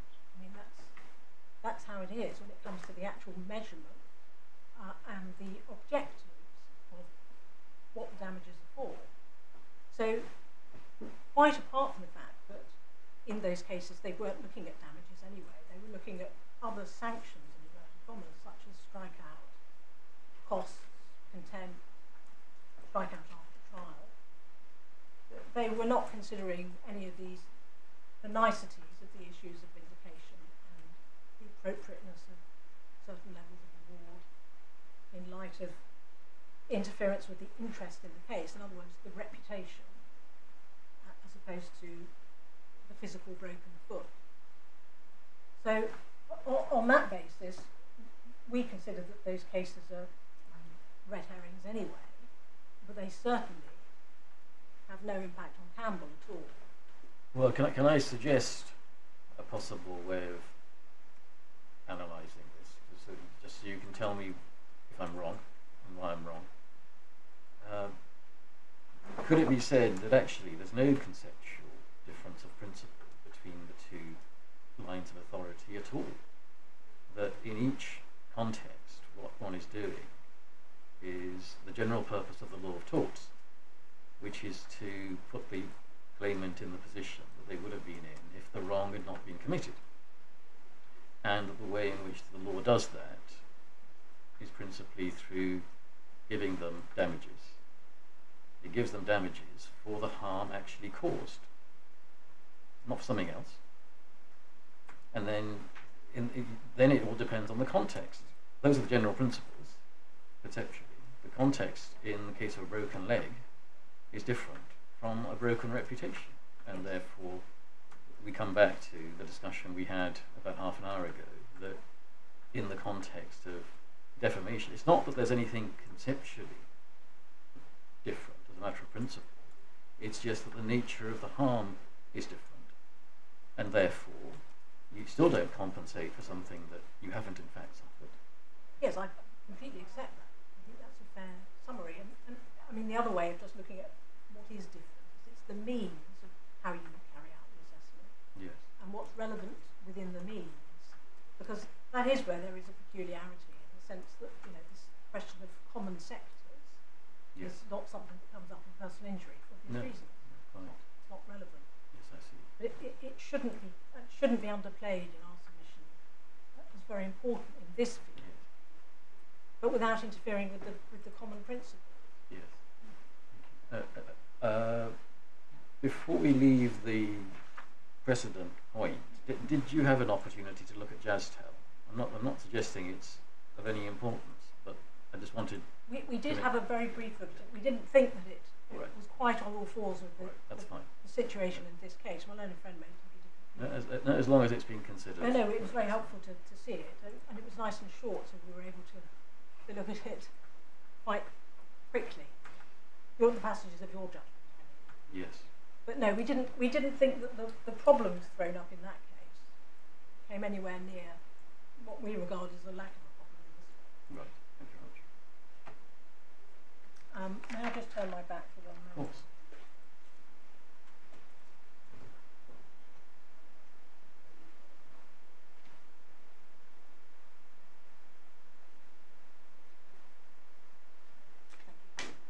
No, my lord. Unless there's anything. Lady has any questions. Thank you very much. Be very helpful. Thank you.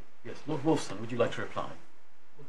My lord, my lady, yes, although briefly, really for two reasons. First, the normal reason, which is a reply is not meant to be an opportunity to regurgitate all of one's submissions. I was given some indulgence by the court this morning. Secondly, because the points, as often, if I may say respectfully, in cases like this, are really narrowed, and the court has plainly got, if I may say, a good grip of the essential point now, which lie between us. So really just a few points in reply, without, I hope, regurgitating all of my submissions. First, the respondent's case appears now to be that what would be normally regarded as no more than an element of partial truth going to dishonesty actually results in the proposition that my client is deserving of no reputation whatsoever, and therefore gets nominal damages. There are a number of problems with my respectful submission. First of all, it's not, as I sought to submit this morning, the way the learned judge approached the issue, and I think that's, I may say that's clear from when one reads the judgment. Secondly, it's not justified by any evidence. That's a point I've already submitted, and I won't repeat. Third, there is no respondent's notice. But I'm not taking that as a very technical point, but it is important in a case like this, if a respondent is really going to say, well, the judge got it wrong, I accept the judge got it wrong, or even in my alternative case, I accept the judge may have got it wrong, but here's a completely different basis for supporting the judgment, there ought to be a respondent's notice, and there isn't one. Of course, another point that comes out of that is that we won on serious harm. It is a little difficult, I would submit, at one and the same time to say the claimant won on serious harm, but actually at the same time to say that the claimant has no reputation at all. Now, that is not a criticism of the judgment, because in the judgment, the reason why we were knocked back or knocked out actually, on damages in the judgment, is not because we didn't have a reputation, It's because we would have got substantial damages because we did win on the libels, we did win on serious harm, we did have a reputation to be compensated for, or vindicated, to use that word, but because we'd behaved so badly we got a pound. So this is not a criticism of the judgment, but with respect, it's a criticism of the way my learned friend now seeks to put the case.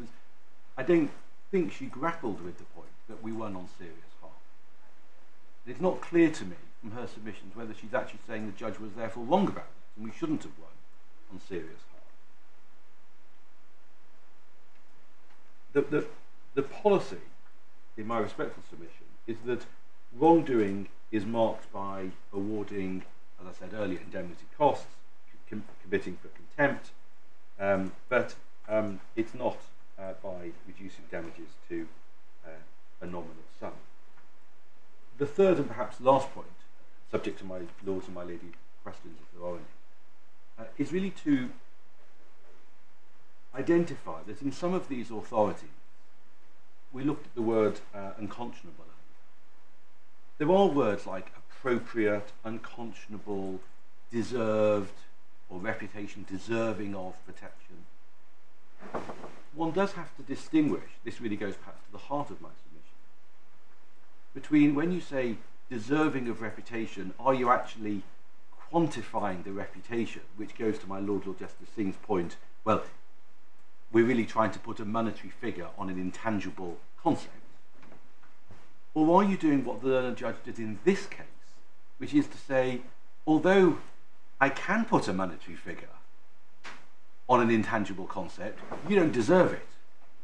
I mean, there's the old magistrates bench where they say, well, we do find that for the defendant on the burden of proof and the presumption of innocence and the benefit of the doubt, but we don't think that this defendant deserves any benefit of the doubt.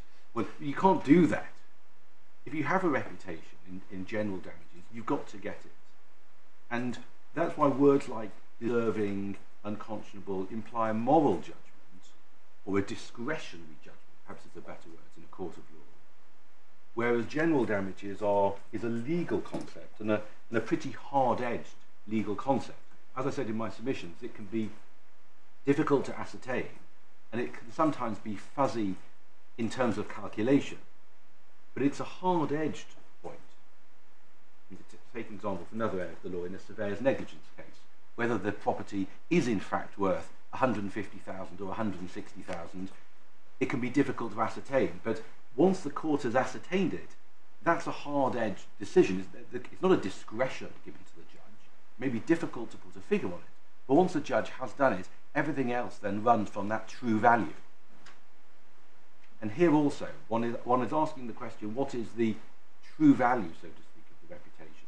Now, of course I accept, in the law of defamation, that there are points which go to the true value of the reputation and do not offend the restitutio principle. And I hope I was making that very clear in my submission. Pamphlet, facts which have emerged, partial truth, all go to that point, which my Lord Justice Singh and other members of the court put to myself and my learned friend on a number of occasions. I'm not dissenting from that at all. But there are 2 points. First of all, those concepts in the authorities, or those routes to reducing general damages, are carefully, and I submit properly, circumscribed. It's not just put it all in the pot and give it a big stir and see what you think. It's not that at all. Secondly, even when one is talking about dishonesty, I do submit respectfully there is all the difference in the world between a libel saying that you're dishonest about something which goes to who you are and whether you've lied to your spouse about an affair or lied about a speeding ticket or even lied to the court about overseas conferences. So although my primary submission, of course, is that we don't get into this area at all, if we do, we certainly don't get into it to an extent that it gets you down to a pound.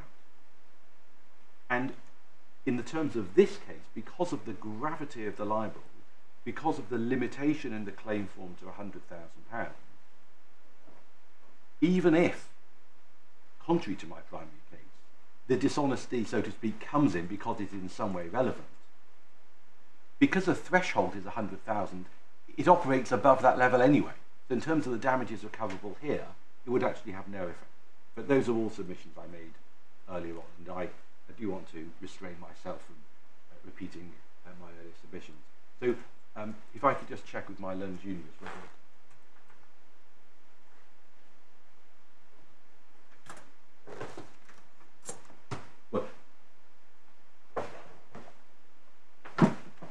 as I can just add, I was making the point that damages are, so to speak, a hard-edged figure. They're a question of law and not a matter of discretion.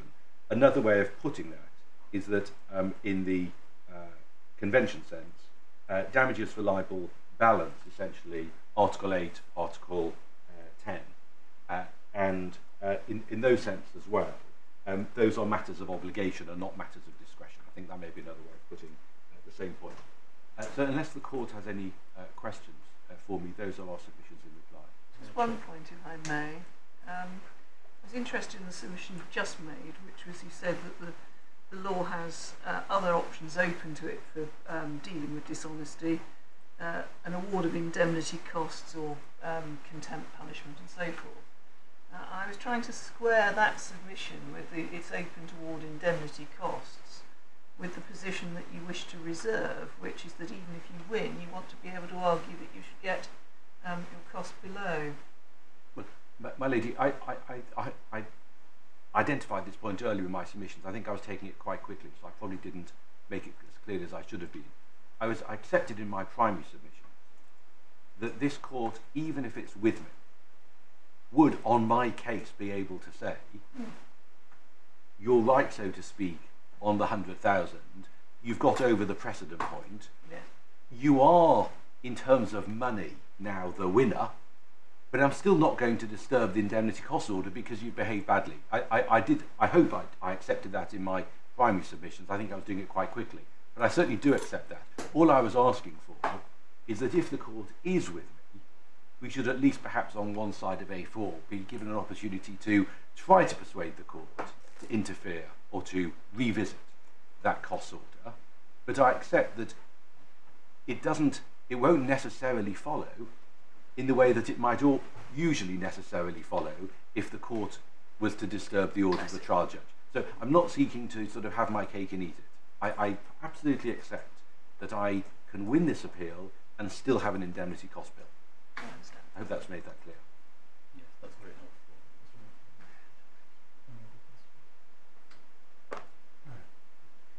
Thank you very much. We're very grateful. May I address everyone through you, Lord Wolston? We're very grateful to all concerned, not only the advocates, but everyone who's prepared and presented this very interesting case. We will reserve our judgments. The judgments will be circulated in the usual way in draft on a strictly confidential basis, and I do need to emphasise in light of recent authority from this court how important it is that the strict embargo should be complied with. The purposes for circulating it in draft are very limited, primarily to correct any factual errors and typographical errors. It's certainly not an opportunity to argue the case again, and we anticipate that if there are any consequential matters which can't be agreed between the parties in the light of the draft judgments, that we will deal with those in writing, and then the final judgment will be handed down almost certainly remotely online. May I just check if there's anything else before we rise? Thank you very much. We're very grateful.